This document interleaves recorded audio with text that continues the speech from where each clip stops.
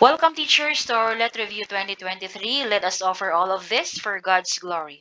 All right, so in this particular review, we are going to talk about social studies that may include specifically on sociology, geography, anthropology, and world history. Okay, so I hope that you will find this video helpful to your review. Okay, so this composed of 25 questions with rationalization. Okay, so let us begin. Question number one.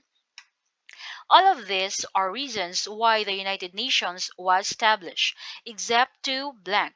Okay, so it means to say that the choices are the reasons why the United Nations was created, except sa isa. Okay, so the answer here is letter D. It's the spread of the word of God. Kasi the most important reasons for United Nations creation is that to maintain international peace and security, protect human rights, deliver humanitarian aid, promote sustainable development, including health, and uphold international law. So the spread of the Word of God was not included. Okay, so the UN or the United Nations does not promote any but respect all religions. So the term Word of God is used most exclusively by Christians. Okay? Number two, what is the best indicator of quality education as invoked in the Constitution? Generation of reliable measurement, blank. Okay? Is it A, of educational outcome, B, on cohort survival rate, C, on dropout rate, and D, on participation rate? Okay, the answer is letter A, of educational outcome. Okay, so the best indicator, so the effectiveness is best measured by outcome or result. Number three, what are considered major goals of multicultural education? Okay, so one, catering to diversity of learners. Two, considering social class and ethnic groups. Three, providing equal opportunities to education. So the answer is letter D. Okay, so all of the statement are considered major goals no of multicultural education. So it's catering to diversity of learners, considering social class and ethnic groups, and providing equal opportunities to education. So the multicultural education aims to teach the concept of opportunities for students from diverse racial, ethnic, social class, and cultural groups. Okay? Question number four. Which of the following statement reflects a strong school culture? A, has network of communication. B, has definite organizational core values. C, has high standards of performance. And D, has informal rules of behavior. Okay, so the answer is letter B. Okay, the statement that reflects a strong school culture is letter B, has definite organizational core values. So when we say definite, it is clearly stated, very specific, exact, and is, of course, doable. Okay, so the school's culture is reflected in its core values, which are embodied in its mission and vision statements. Number five, the logo of the Olympic Games represents the interconnectedness of the countries in the world. What does the global activity promote? A, world history. B, world industry. C, world peace. And D, world tourism. The answer is world peace. It's letter C. Okay, so the Olympic Games sought to foster the ideal of a sound mind in a sound body and to promote friendship among nations.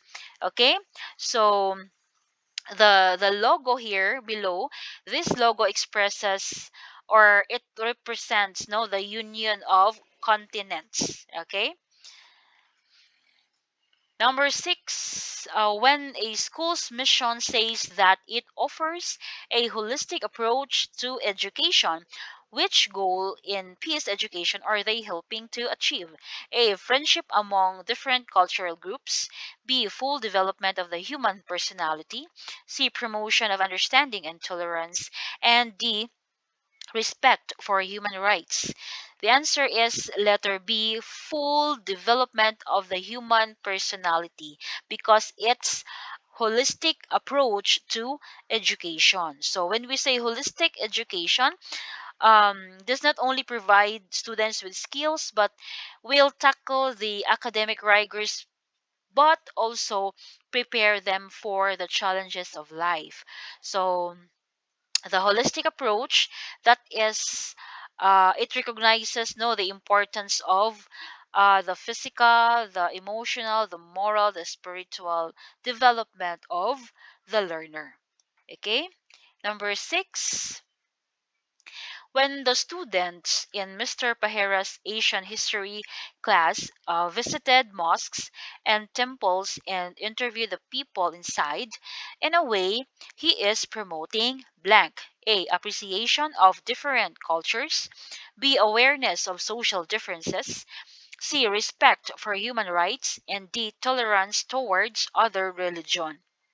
The answer is, excuse me, the answer is letter D, tolerance towards other religion.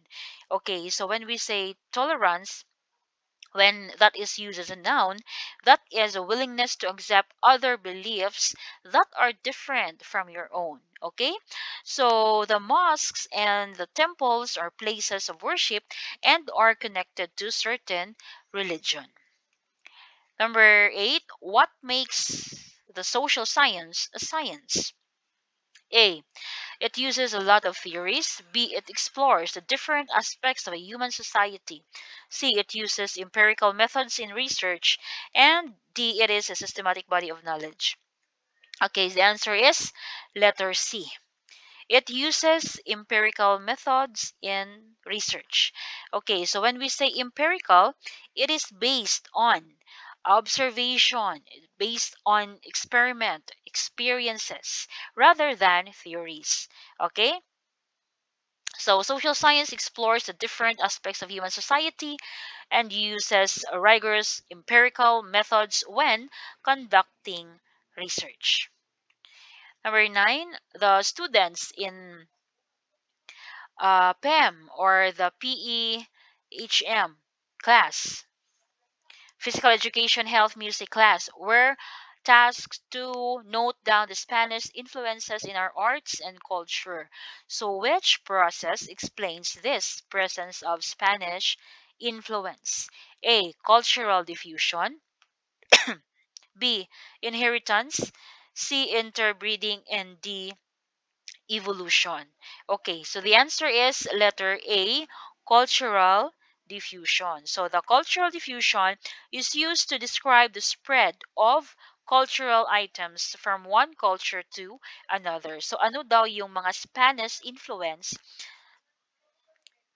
to us, no, Filipino. So that is cultural diffusion. Okay? All right, so question number 10. Children learn culture from parents and teachers. What is this process called? A. Enculturation. B. Assimilation. C. Acculturation. And D. Accommodation. The answer is letter A. It's enculturation. Okay, so when we say enculturation, that refers to the process by which an individual learns and internalizes the norms, the values of their own culture. Okay? It is also by which a person learns and acquires the values, the behavior that are appropriate or necessary in that culture. Okay, number 11. The central idea of this curriculum design is that each social science discipline carries a basic structure of concepts that can be organized to make learning more meaningful. A. Fused. B, holistic, C, spiral, and D, widening horizon? The answer is spiral. Okay, so the spiral curriculum lets students revisit a subject matter's content at the different levels of the development of the subject matters being studied. Number 12, which is not a definition of sustainable development. Okay? So, ibig sabihin, all of the choices are the definition of sustainable development. The question is, which is not? Okay? A pattern of resources use that aims to meet human needs while preserving the environment so that these needs can be met not only in the present but also for future generation. Letter B, development that meets the needs of the present without compromising the ability to the future generations to meet their own needs. Letter C, statement wherein economic, political, cultural, gender, and scientific growth is reached, and D, development that is concerned for the carrying capacity of natural system with the social challenges being facing humanity. The answer is letter C. This is not a definition of sustainable development. Okay? So, the widely accepted definition of sustainable development involves three things: the environment, the present generation, and the future generation. So, the statement, this economic, political, cultural, gender, and scientific growth is reached, does not include the concern of future generations. Number 13. What are the functions of myths and legends? A. They became the basis for many early religions. B. They serve as explanation for the many phenomena during our ancestors' time. C. They help us understand the culture and beliefs of our ancestors. And D. All of the above. So very clear, no, that the answer is all of the above. Okay, because myths and legends, instead of scientific explanations, they were used not to explain natural phenomena. So ano yung di na kayang i-explain, so they are using this myths and legends. So this mirror the culture of our ancestors and eventually developed into early form of religion. Number 14. So um unlike other primates, what do human beings have in common? Okay, so when we say primates, it's any mammal of the group that includes um, tertiaries, monkey, apes, and humans. So, unlike other primates, now, what do human beings have in common? A. Acute perception. B. Depth perception. C. Grasping hands. And D. Beliefs about the supernatural. So the answer is letter D. Human beings have in common, no, this is beliefs about the supernatural. So the early and modern humans both have supernatural beliefs. So primates like chimpanzees do not exhibit this trait. Number 15, which could be a possible explanation by the Cro-Magnons created cave arts and artifacts. 1. It may have something to do with early religions. 2. It may be a hobby that they have taken up. 3. It may be for aesthetic purposes only. The answer here is letter A. 1. It may have something to do with early religions. Okay, although there are many theories, no? So the caves are located in inaccessible areas for them to be continually inhabited or for the painting to be done merely out of a hobby. Most theories suggest that it is for religious purposes. Number 16. What are the development brought about by the discovery of agriculture? 1. Farming enabled people to stay in one place, which grew into villages. 2. The surplus of food and village living enabled the people to focus on specializing on other things. And 3. The different products of farmers and artisans encourage barter and trade. The answer is letter D. The statement 1, statement 2, and statement 3 are correct. Okay? So farming enabled humans to stay in one place and cultivate the lands. The surplus food were kept or traded and allowed others to take up another livelihood. So this eventually led to division of labor. Okay, 17.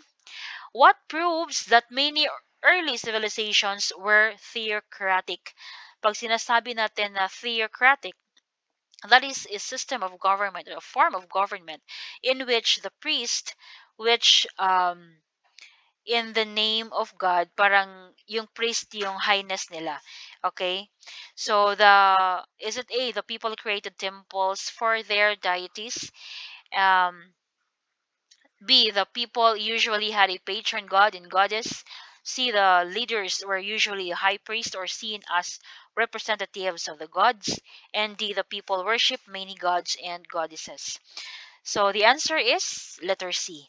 The leaders were usually high priests or seen as a representative of the gods. Okay, so the theocracy is a form of government that is governed by the divine or whose officials are divinely guided. Number 18, uh, the first people who widely used bronze tools were the blank. A. Sumerians. B. Lydians. C. Hebrews. And D. Amarians. The answer is Sumerians. Letter A. So the development of the first civilization is aided by the widespread use of bronze tools and weapons. So the Sumerians, as mentioned earlier, was the first group of people to qualify as civilization. Number 19, which is not a legacy of the sexagesimal system. Okay, so it is it A, 60 minutes in an hour, B, 60 seconds in a minute, 360 degrees in a circle, and D, none of the above? The answer is letter D, none of the above. So when we say sexagesimal system, it is another Sumerian contribution. No? It is a numeral system whose base is 60. Thus, we have 60 seconds, 60 minutes, and 360 degrees in a circle. Number 20.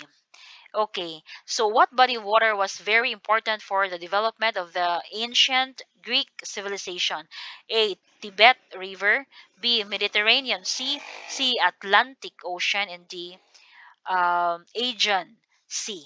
Okay, the answer is letter D. Aegean Sea. So the islands where the first civilization in Greece emerged, no? The Minoan and the Mycenaean. So these are located in the Aegean Sea.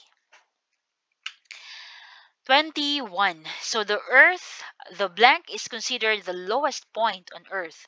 A. Caspian Sea. B. Dead Sea. C. Lake Baikal. And D. Red Sea. The answer is Dead Sea. Okay, so the Dead Sea has the lowest elevation on Earth's surface on a dry land. So this causes a very high salinity and makes it impossible for life to flourish. Thus, the name Dead Sea. Okay, so when we say high salinity or salinity, that is the level of saltiness. Okay, the salt in the water. So the saltiness is about 9.6 times saltier than the ocean. So because of its high salinity, no life can thrive in this sea. Okay, that's why it is called Dead Sea. Okay, and that is also the lowest point on Earth. 22, the Earth is approximately blank percent water. Is it A, 10, B, 26, C, 50, D, 74? The answer is letter D. The Earth is approximately 74% water. Okay, so the abundance of water on Earth allows life to flourish in the planet. It is approximately 71% salt water ocean and 3% of which fresh water. Okay, 23. Cape Horn is described as the sailor's graveyard because of its frequent storms. In which continent can we find this? A. South America, B. Australia, C. Asia, and D. Africa. The answer is letter A, South America. So the Cape Horn is found in South America. It is located in Chile, the southernmost part of America. Number 24. So, what artificial waterway allows transportation from Europe to enter Asia without going around Africa? A. Erie Canal, B. Canal Grande, C. Panama Canal, and D. Suez Canal.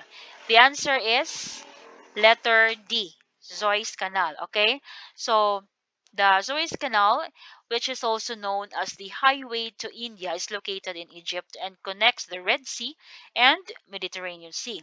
So the Panama Canal joins the Atlantic and Pacific Oceans. So the Erie Canal joins the Atlantic Oceans and the Great Lakes of America. The Canal Grande also is major water traffic corridor in Venice, Italy. Okay, last number. 25. It is the largest Muslim country in terms of population. A. India, B. Indonesia, C. Iraq, and D. Iran. The answer is Indonesia. Okay, so the largest Muslim country in terms of population. So Indonesia is the fourth most populous country in the world, majority of which are Muslims. So this makes them the largest Muslim country in terms of population. Okay, so that would be all. Thank you so much for listening. Thank you so much for having me as you are doing your review, no? So I hope that you find this um, video very helpful to your review, and I hope that you can pass, no, the let examination this coming September 2026. So more on the social studies review. So I am currently encoding, no, the questions, no, on it might be the world history. Okay, so thank you so much for listening, and God bless us all.